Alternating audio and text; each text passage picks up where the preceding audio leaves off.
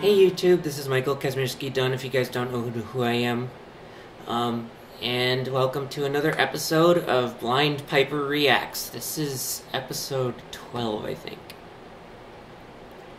So, my last reaction was a reaction to an Emma Matthews song, which was De Torna Mio Bene by Proch. And if you look at that last video, which I'm going to put in the description, whose link I'm going to put in the description, you'll see how I discovered Emma Matthews. I don't want to get too far explaining it, but basically I discovered her in 2019 in search of more good opera singers. Opera singers that I really like, whose vibratos are not like the all-too-common, disconcertingly slow wobble vibrato that just like almost every opera singer I've ever heard has that. I'm more of a big fan of those opera singers who can do those good trills and scalic runs, which are called roulades, and, you know, a good range, and otherwise a good coloratura soprano. So, yeah, that's how I just basically... Emma Matthews is one of my favorite sopranos. And this is one of the most vocally challenging arias I've heard thus far. And it's called Vorrei Spiegarvi o Dio. It's by Mozart. It's, a lot of Mozart pieces have a K followed by several numbers. This one is K418, so K418. And, I have a couple of other sopranos in my big collection of hottest singing voices who sing this aria, but, they just don't compare to Emma Matthews. What's surprising is that one of my favorite sopranos of all time, Christina Deutekom, from a Dutch soprano, 1931 to 2014, doesn't sing that one. And she was actually, in my opinion, she was the absolute queen of the scalic run technique, or the roulade technique. And very few opera singers, if any, can do it like Christina. So anyway, this is kind of a long aria, so I'd rather get to it than have to let you hear me talking and rambling and bantering and on about that, so here we go. And this was recorded, by the way, Emma Matthews was born in 1970, and this was recorded in 2014, I think? Yeah, 2014. Alright, so here we go. It's in the key of A. Nice oboe. Or, no, those are violins, excuse me. That's the oboe. I am wearing headphones, so it is a little bit harder to hear the higher frequencies. If that oboe were a singer, that vibrato would be a little bit too slow in the vocal world for me.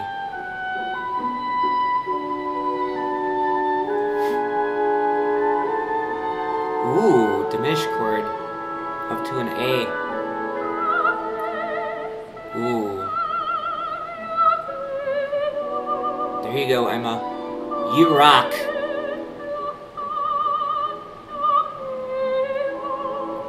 Nice vibrato there, as always.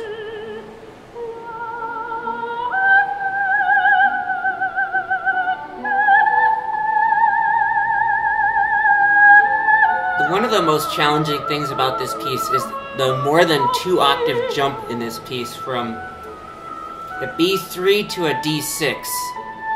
And that's coming near the end of the aria, but this is why I reacted to it, because it's very challenging.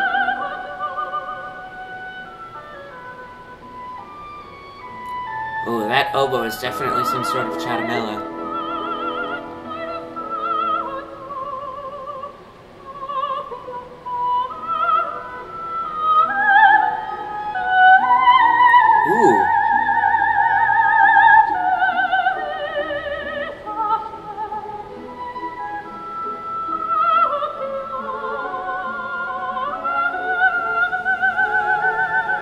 Ooh, good vibrato.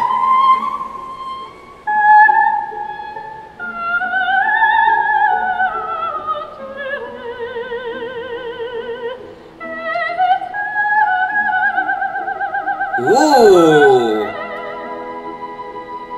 Listen to her, my friends. Those who cannot trill will never have a good vibrato for long. I'm not making that up. Joyce DiDonato says so. If you don't believe me, ask Joyce. Seriously. Even Christina Deuticum claimed that a lot of opera singers don't go through the do-or-die trill technique. Whoa, big jump. Big jumps downward don't really scare the heck out of me as much as big jumps upward do.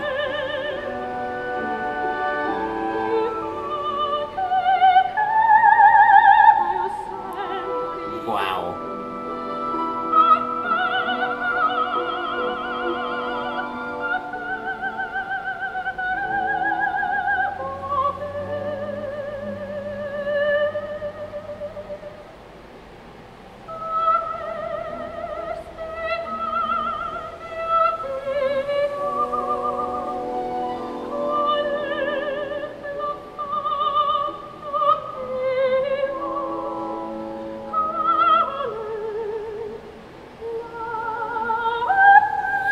No words. Every note, she has a seriously hot vibrato. With a really nice volume variation in it too. Not just pitch, but also nice volume variation in there too.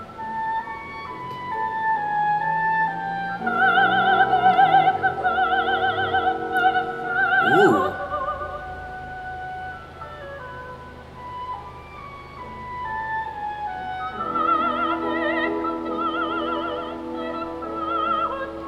There are very few other good versions of this aria that I really like.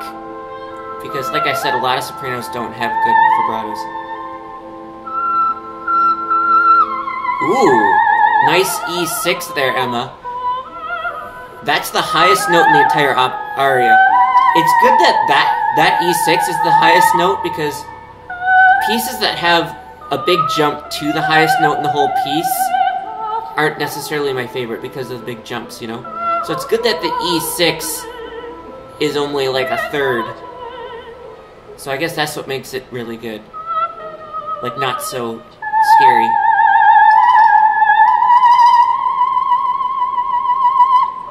My laptop speakers tend to vibrate at frequencies around that range, like about 1,000 hertz. Whoa, there we go. Faster.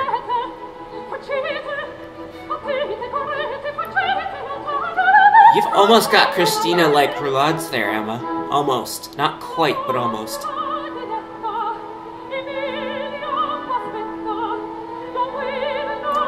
Now, I've heard this aria a few times, so I know when the jump happens.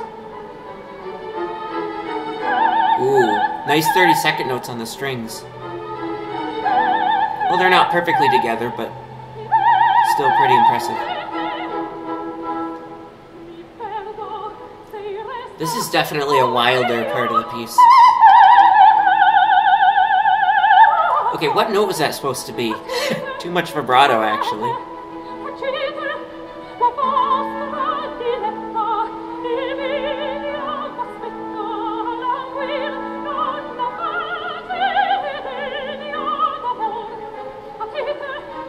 Oh, a little faster.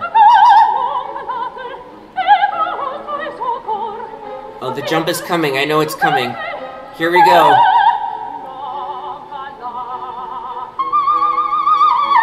Wow. I understand the break between the two notes. I've heard some opera singers slide to it. It sounds horrendous.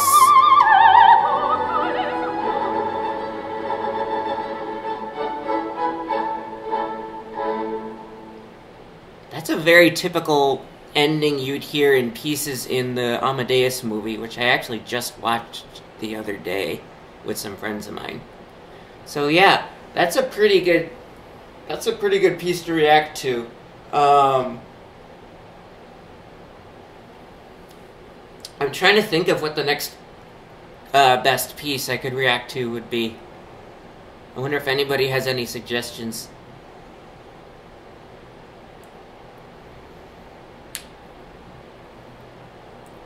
Well, yeah, so that's pretty much it for the reaction of Vorrei Spiegarvi by Mozart. If you guys haven't done so already, feel free to hit like and feel free to hit subscribe for some more really cool music that you might otherwise never hear, ever. And also some more reactions from the perspective of a blind piper. So